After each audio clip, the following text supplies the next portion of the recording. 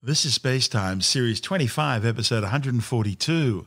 Coming up on our final SpaceTime for the year, NASA's Perseverance Rover to start setting up a Martian sample depot, a new satellite launched to monitor all the world's water, and China sets a new record for the number of orbital launches conducted in a year. All that and more coming up on SpaceTime. Welcome to SpaceTime with Stuart Gary.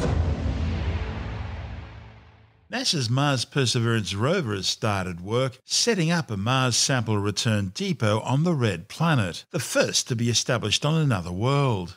The project marks an important milestone in the joint NASA-European Space Agency Mars Sample Return campaign, which aims to bring Mars samples to Earth for closer study.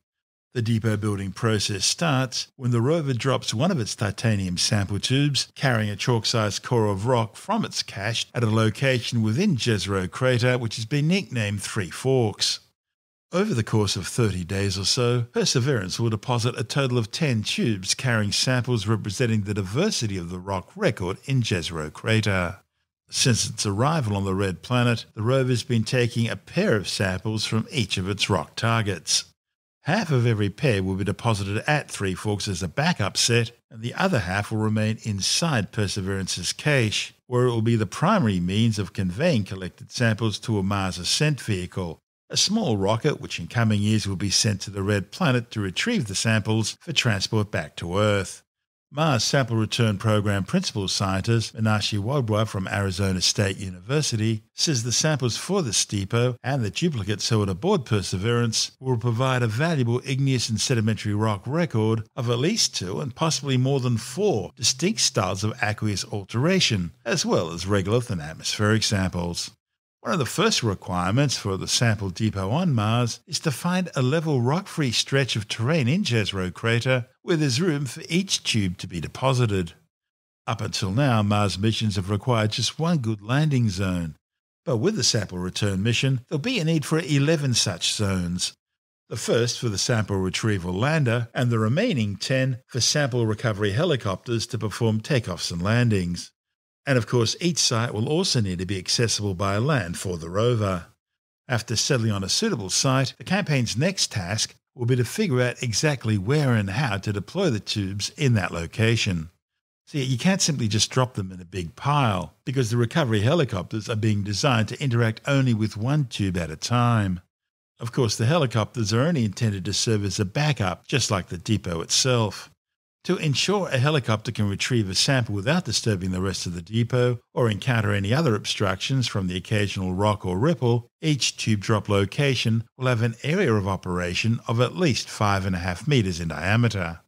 To that end, the tubes will be deposited on the surface in an intricate zigzag pattern, with each sample 5 to 15 meters away from the next. The depot's success will depend on the accurate placement of the tubes, a process which will take over a month.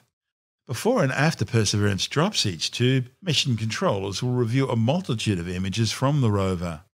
This assessment will also give the Mars Sample Return team the precise data necessary to locate the tubes in the event that the samples become covered by dust or sand before they're collected. Meanwhile, Perseverance's primary mission concludes on January the 6th, 1 Martian year, or 687 Earth days, after its February 18, 2021 landing. The car-sized 6-wheel rover will still be working its sample depot deployment when its extended mission begins the next day on January the 7th. However, once the table's set at Three Forks, mission managers will send the rover to the top of the delta. When they get there, the science team want to take a good hard look around. Called the Delta Top Campaign, this new science phase begins when Perseverance finishes its ascent of the Delta's steep embankment and arrives at the expanse that forms the upper surface of the Jezero Delta, probably sometime in February. During the campaign, which will last about 8 months, the science team will be on the lookout for boulders and other material that have been carried from further upstream and deposited by the ancient river that formed the delta. The Delta Top campaign is an opportunity to get a glimpse of the geological processes that took place well beyond the walls of Jezero crater. You see, billions of years ago, a raging river torrent carried sediments, debris and boulders from kilometres away down into the crater lake, where Perseverance will now be able to explore these ancient river deposits and collect samples. The key objective of Perseverance's mission on Mars is astrobiology, including obtaining samples that may contain signs of ancient microbial life on the red planet. Had it ever existed there, the sediments are likely to have been one of its homes. But the rover is also characterising the planet's geology and past climate, testing new materials for future manned missions to Mars, and determining how easy it is to make oxygen out of the carbon dioxide Martian air.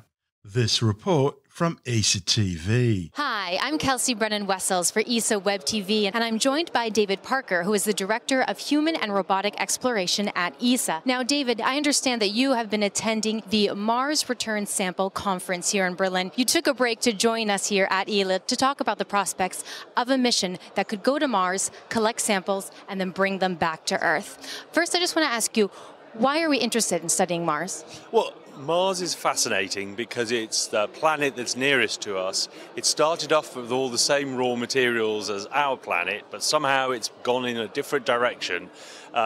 We know the Earth is great for life. Everywhere we look on the planet Earth, there's life. The question is, why did Mars turn out completely different, go wrong, get cold, lose its water? What was different about that planet, and what does it tell us about our own planet?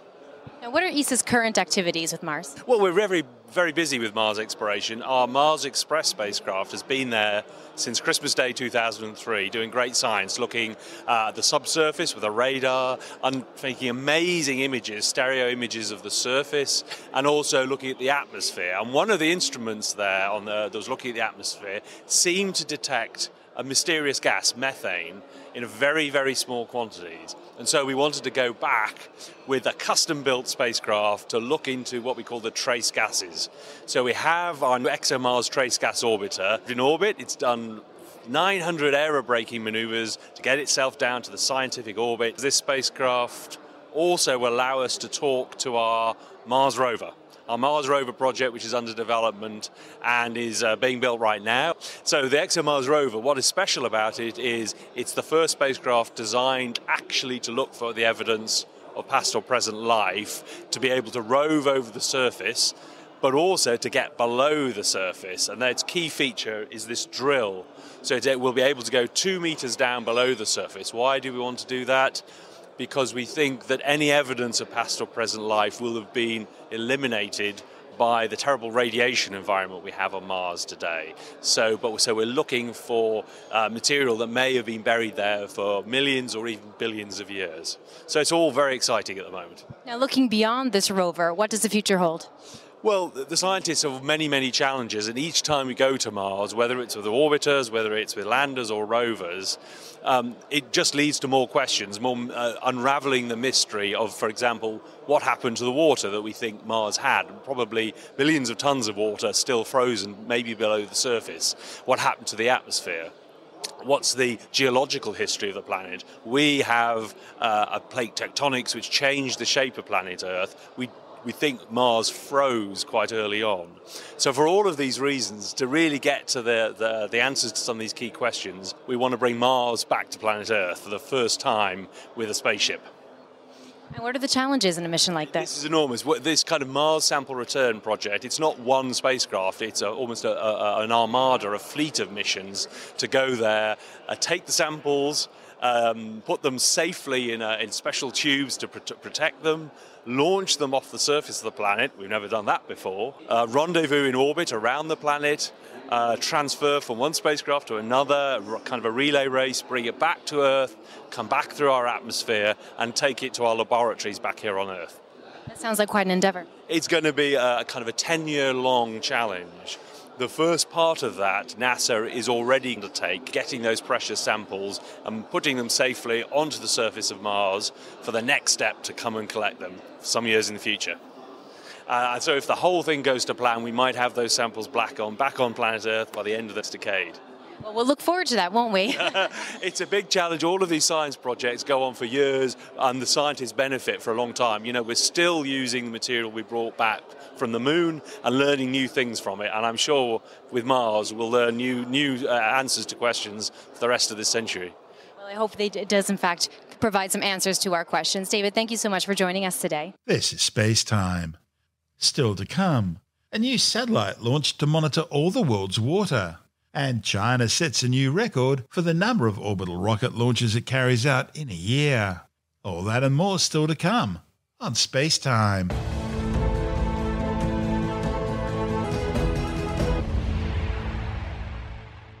A joint Franco-American scientific satellite has been successfully launched into orbit on a mission to study all the world's water.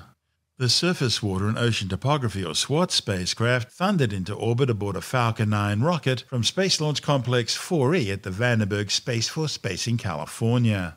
SWOT will spend the next 3 years providing high-definition data, measuring the height of water in the planet's lakes, rivers, reservoirs and oceans.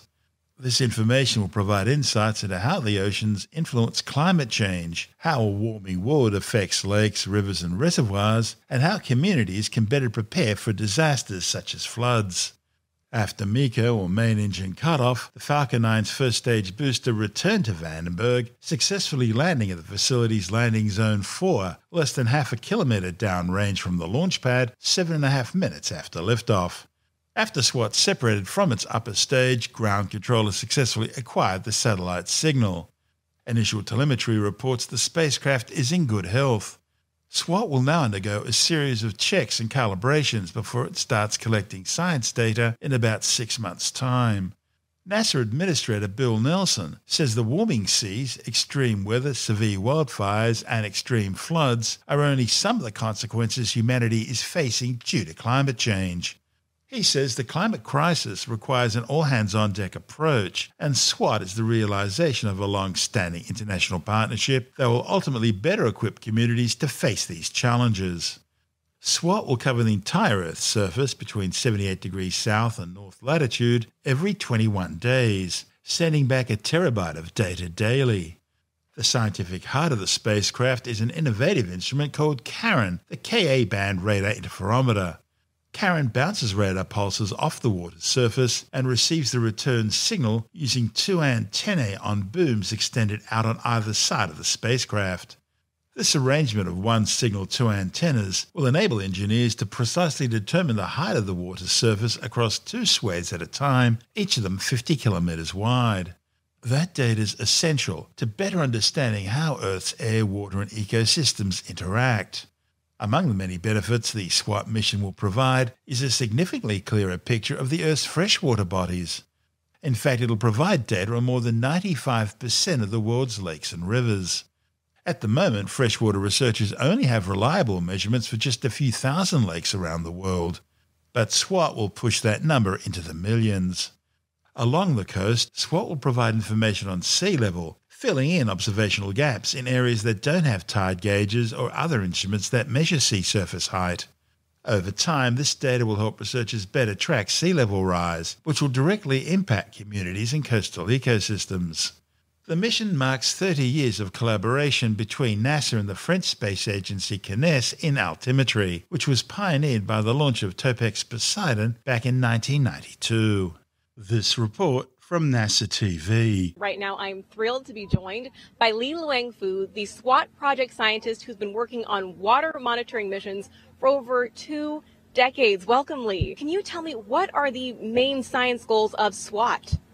Yeah, the main science goals are to better understand the ocean's role in climate change and how in a warming climate is affecting the Earth's rivers, lakes, and reservoirs. So more than 90% of the heat since the Industrial Revolution, the global warming has been absorbed and stored in the deep sea. SWOT will provide a high-definition view of ocean topography for calculating ocean currents that transport the heat from the atmosphere to the deep sea.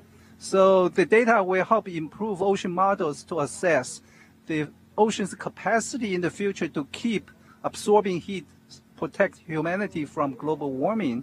And also in a warming climate, the water cycle of Earth is accelerating, making it very difficult to track and manage water resources, and also difficult to predict flood and droughts. So most of the lakes, rivers are not well sampled, but the SWOT for the first time will provide a global survey of the elevation of the lake storage of water and the flow rates of river allow us to better model and so manage the water resources and predict floods and droughts. This is in a nutshell. Right. Very good in a nutshell. And I like that you said that this is the first time that we're seeing something like this. So what sets SWAT apart from previous satellites? Yeah, it's all about the spatial resolution and the coverage. For instance, the footprint of the radar on SWAT is 1,000 times smaller than conventional altimeter, making this spatial resolution of SWAT much, much higher. And also, it will cover all the ocean and the surface water without any gaps between 78 degrees north and south. Wow. So we're getting something we've never seen before. And Lee, you've been working on SWAT since the beginning for 20 years. What does it feel like to be here for launch? Yeah, this mission is 20 years in the making, and this is the fourth satellite mission. I serve as a project scientist. So, but this mission is the most complex and challenging, representing the culmination of my 40-plus years career at JPL working on oceanography from space. The SWAT satellite is truly a remarkable spacecraft. Earlier, I got a chance to look at it up close with SWAT project manager Parag Vaze. Our brand new instrument called the Karen Ka-band radar interferometer. What makes it an interferometer is really having a radar with signals that are transmitted and received from two separate antennas that are separated by a large distance. We also need other instruments to make SWAT work. We have a radar altimeter, which is a more traditional kind of altimeter, gives us precise but very small strip maps. We have a microwave radiometer that's used to correct the altimeter measurement in terms of the water vapor as the signal is going through the Earth's atmosphere. And we also need a set of instrumentation that tells us a very accurate position of the spacecraft in space itself. We have a GPS receiver, we have a DORIS system, and we have the laser retroreflector array. And can you let us know how SWAT will communicate? The key to being able to do that, of course, is we have a very large recorder, memory recorder inside the module here, but then getting it out is the job of the X-band antenna system that's downlinking at 600 megabit per second. And we also have an S-band system that's more for command and control and basic mission operations. We obviously can't take a SWAT like this in space. How will it fold and unfold after launch? So the whole system is, of course, needs to be compact. It's folded off to the side of the payload module, and it basically deploys in three phases. One that's first coming up, and then moving out, and then the antennas finally deploying on the side themselves, and then the whole system is locked in place. This is SpaceTime. Still to come. China sets a new record for the number of orbital launches in a year, and later in the science report, the United Nations announces plans to launch a new satellite specifically designed to monitor methane emissions and pinpoint their sources. All that and more still to come on SpaceTime.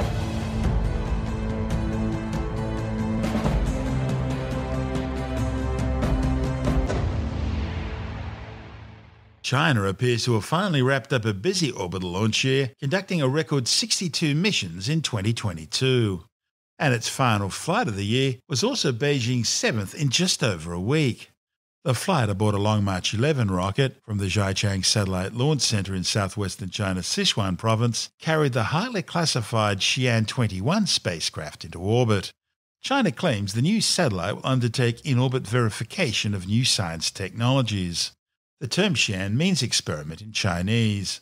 The new satellite joins another two Xi'an experimental spacecraft which were launched just a few days earlier, this time aboard a Long March 4C rocket from the Zhuquan Satellite Launch Center in northwestern China's Gobi Desert. And like the Xi'an-21, Beijing described the classified Xi'an-20A and B spacecraft as being used for orbital verification of new technologies such as space environment monitoring. However, that's not the view taken by military analysts. They suggest these spacecraft are actually designed for RPO or rendezvous proximity operations. In other words, they're spy satellites, specifically designed to test new ways to monitor or eavesdrop on the operations of other nations' spacecraft. and they'll join the already in orbit 1,200-kilogram Xian-20C spacecraft, which was launched into a 700-kilometre high orbit aboard a Long March 2D rocket, also from Sichuan, back in October. The Xian-21 launch took place just 36 hours after the last launch from Jiuquan, which saw a Long March 2D rocket carry another 3 Yaogan 36 spy satellites into orbit.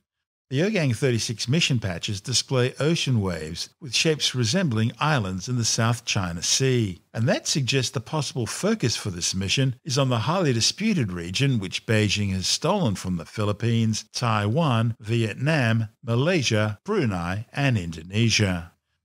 Just a day earlier, China launched the world's first methane-fueled rocket, the Zhuqiu-2, on its maiden flight from Jiuquan.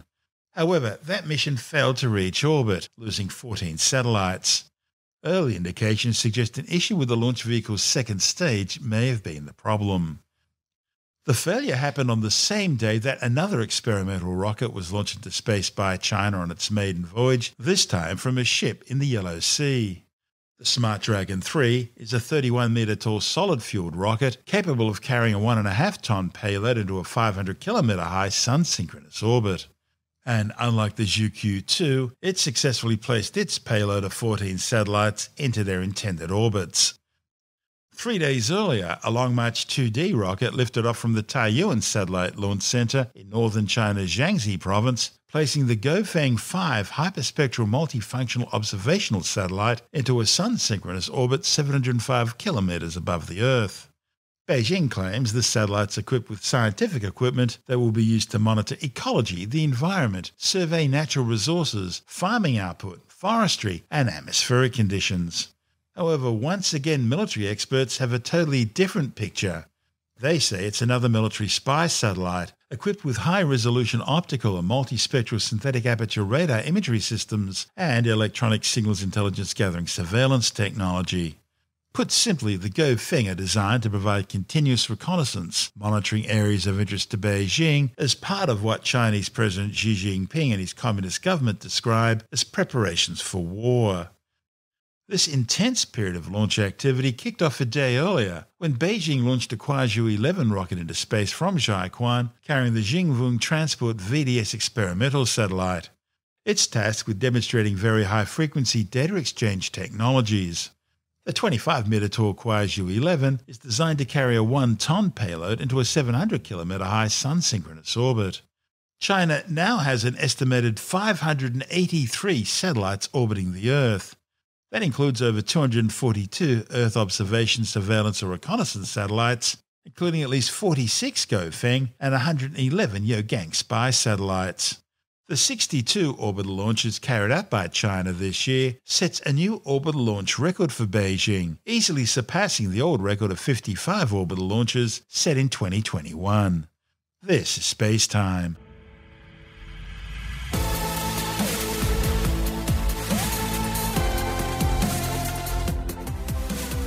And that's the show for now. SpaceTime is available every Monday, Wednesday and Friday through Apple Podcasts, iTunes, Stitcher, Google Podcast, Pocket Casts, Spotify, Acast, Amazon Music, Bytes.com, SoundCloud, YouTube, your favourite podcast download provider, and from spacetimewithstuartgary.com. SpaceTime's also broadcast through the National Science Foundation on Science Zone Radio and on both iHeartRadio and TuneIn Radio. And you can help to support our show by visiting the SpaceTime store for a range of promotional merchandising goodies, or by becoming a SpaceTime patron, which gives you access to triple-episode commercial-free versions of the show, as well as lots of bonus audio content which doesn't go to air, access to our exclusive Facebook group, and other rewards. Just go to spacetimewithstuartgary.com for full details. And if you want more Space Time, please check out our blog, where you'll find all the stuff we couldn't fit in the show, as well as heaps of images, news stories, loads of videos, and things on the web I find interesting or amusing. Just go to spacetimewithstuartgary.tumblr.com. That's all one word, and that's Tumblr without the E. You can also follow us through @StuartGary on Twitter, @SpaceTimeWithStuartGary on Instagram, through our SpaceTime YouTube channel, and on Facebook, just go to facebook.com/SpaceTime with Stuart Gary. And SpaceTime is brought to you in collaboration with Australian Sky and Telescope magazine, your window on the universe. You've been listening to SpaceTime with Stuart Gary. This has been another quality podcast production from Bytes.com.